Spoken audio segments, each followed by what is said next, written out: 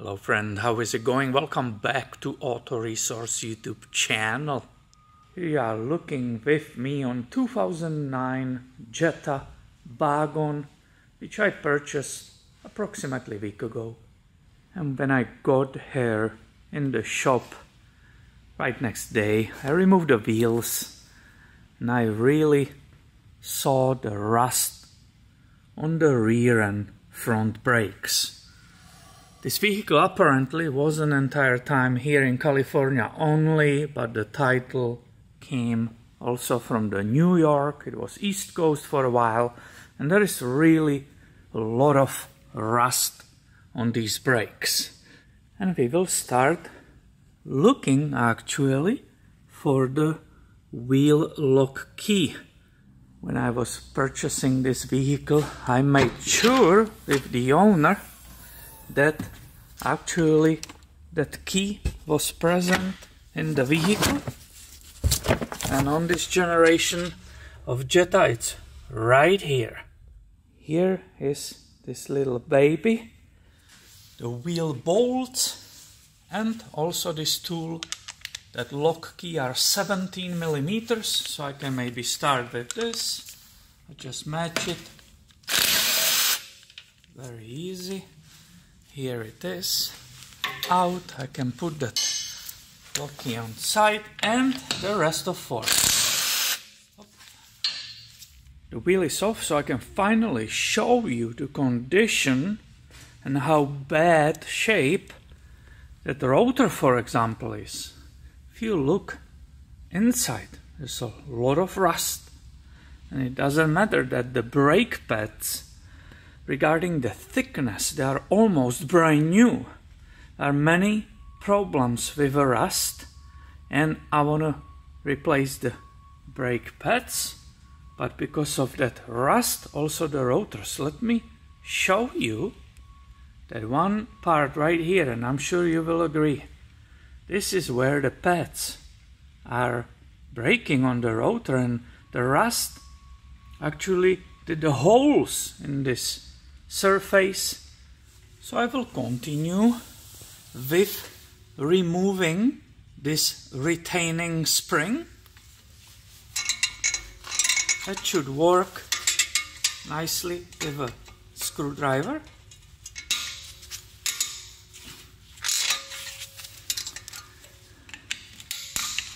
Here we go.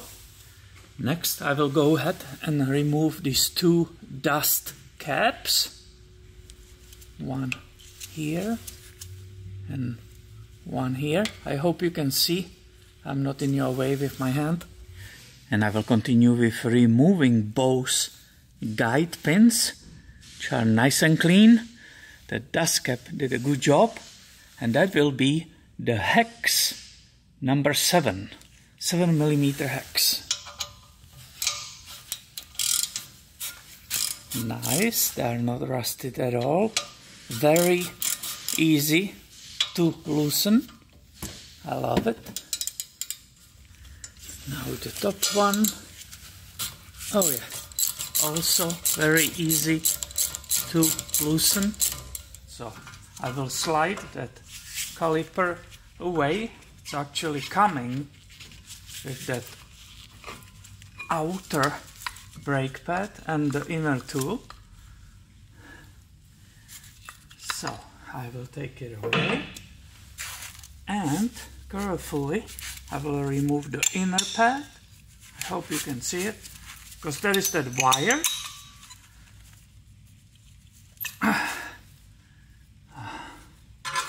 I will rest it here for just a second. Oops. Hang the caliper so I'm not damaging the line.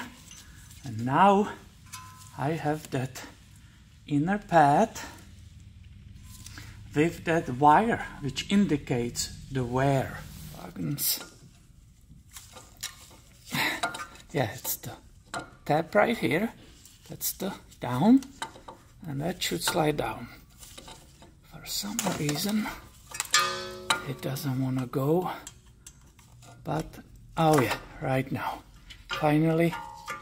And I will continue with loosening and removing these two large bolts. They are 21mm bolts, pretty large. They will be tight. Did you hear that? Yep. Okay. Here are those two bolts and that brake carrier. And seriously, look at that rust. We will have a lot of cleaning right here. So we are back at the rotor. And there is that little bolt holding it on the hub. And that's a Torx T30. That shouldn't be really tight. The torque, it's only 4 Newton meter. Yeah. Sometimes this is rusted in and it actually can create problems. I'm very happy that this one gave. Oh yeah, there's rust on it. That's exactly why it was stuck. Do you see that? Now, if this whole thing was installed yesterday, the rotor will just come off the hub. But we are dealing with a lot of rust, as you can see, that entire time. So I will need a... Oh my God, you should see what's coming on the floor. Yep, guys, it was correct call. I don't like wasting money, but just the chunks of rust falling on the floor of the shop confirm that this needs to be replaced. It was like a rain of the rust flakes on the floor when I hit that few times with that sledgehammer. Here we can see the hub, and we can start with cleaning this.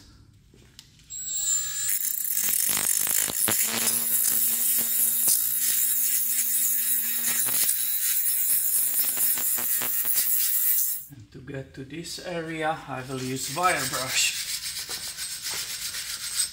And to prevent that rust, I will use this.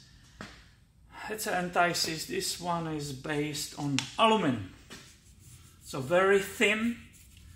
You don't need to soak it with it, but very thin layer. Whatever you want to touch on this surface. Now for this brake carrier.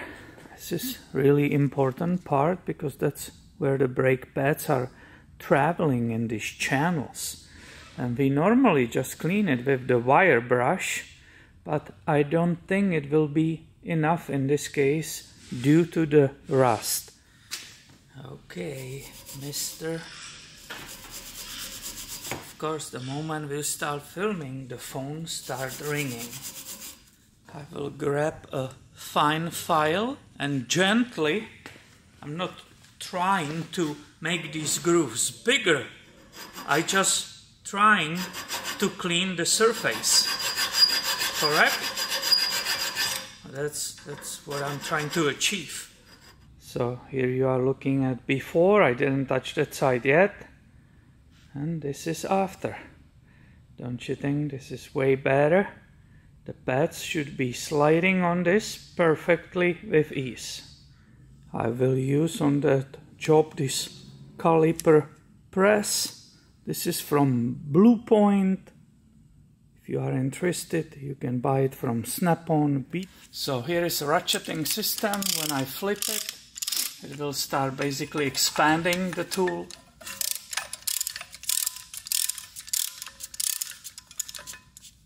Come on. Oh yeah, now it touched the piston, and I will carefully, slowly press. The piston is coming in the caliper, and this might be actually enough. Now, little warning: before you will press the piston into the caliper, especially if your pads were super thin, you will be moving backwards a lot of fluid actually, if you count both sides. Before you do that, make sure that your brake fluid reservoir in the engine bay, somebody didn't top it and it's not full, because as you will start pressing the piston in the caliper, the fluid will also start rising into brake reservoir and it will overflow and there will be mess. It will be... I removed this engine cover on this 09 Jetta and I can see after I press that driver's side piston in, I can do the same on the passenger side without evacuating any fluid from here, because I can see nobody topped off this reservoir. I'm still between the minimum and maximum, which is on the front. I also removed the passenger side and look at the back side, which is normally hidden because there is the dust plate. Look how bad that rotor is on the backside. Total scoring, rust. Definitely these rotors cannot be resurfaced and shouldn't be used. I finally got the new rotors and the new pads here, and I just want to bring up to everybody, in order to stop rust or prevent rust from happening while in storage, this is oily. There will be oil on it, so that needs to be cleaned off first on both sides before installing it. New rotor, how beautiful it is. However, that back is soaked, so I will use brake clean and clean shock towel. I will make sure I remove that oily residue. New rotor. Here is that space for that bolt, which just holds it on that hub, prevents it from falling off. So I will rest it here. I will put anti-seize on that mini bolt. Only after that I will match that. Carefully put it there. The repair manual says it's only 4 Newton meters. So don't crank on that too much before installing back that brake carrier. I will already use that brake caliper grease. This is high temperature grease, and I will apply it on the channels where the brake pads will be traveling. It's easier to do it right now instead of try to do it next to the brake rotor. Now I'm ready to install it in the place using those 21mm bolts. And these bolts need to be really torque a lot, very tight. The number, the torque is 190 Newton meters. 190 Newton meters. Now I will go ahead and clean completely these pins and lubricate them. You don't lube the thread, but that shiny area only.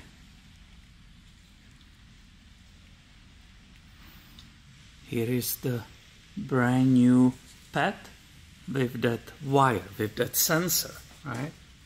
So we can install it inside of that piston right here.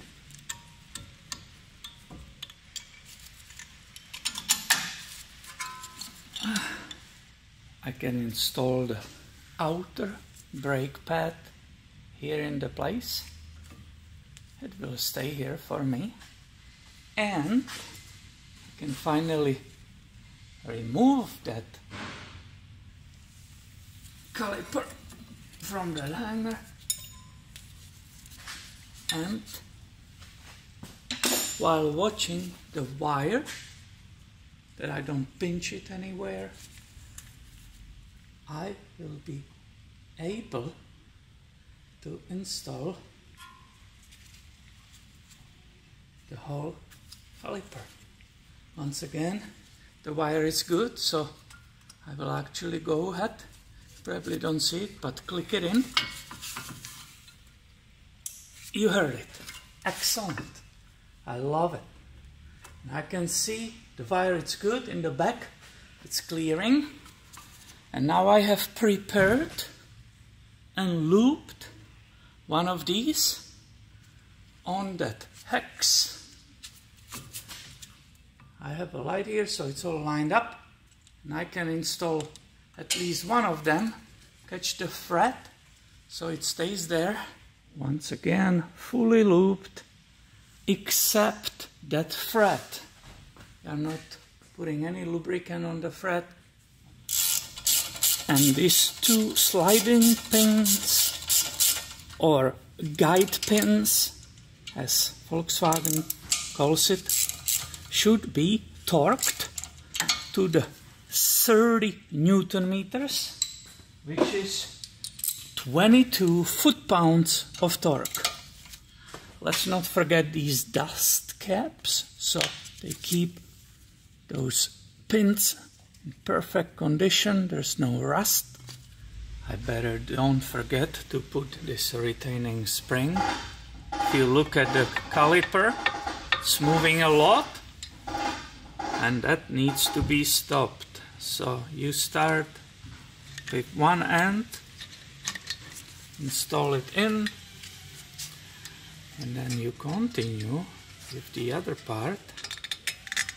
And after that,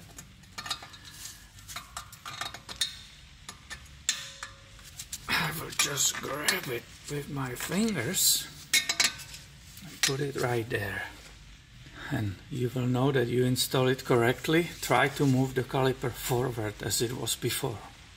It's not moving. This is perfect. I always have that one bolt ready in that 17mm socket, because the way it's designed, there are no studs. Keeps falling off. So the bolts are deep in the hole, so it will be difficult to put it there without that socket. Right now you can see very, very easy. You see, it's already going off. Unbelievable. So much easier on Toyotas. Whatever. It's fine. Just have to find your tricks. What a great feeling, different feeling, seeing that brand new brakes like this. Now when the vehicle is on the ground, I will go ahead and torque all the wheel bolts to 120 Newton meters.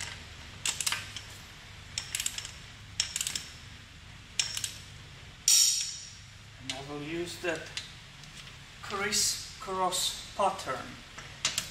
And don't forget to put this wheel lock key back in trunk. Now comes super important part of this procedure, this brake job.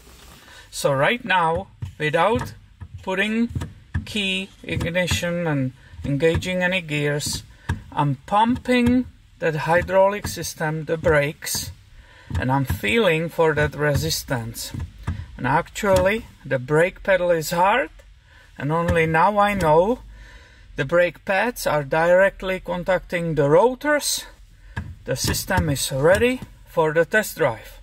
And when I will go on the test drive, I will be on our street where is no traffic really.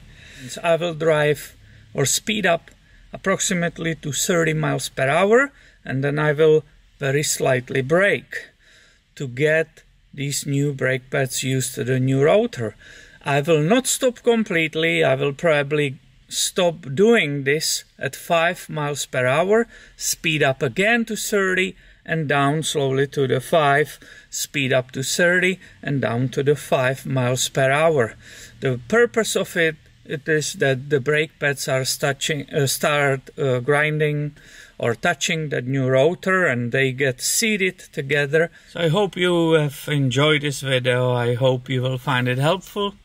If you do, please give it a thumb up and stay tuned. I have way more coming your way soon. What's about these rear brakes, huh? That will be probably the next video. See ya!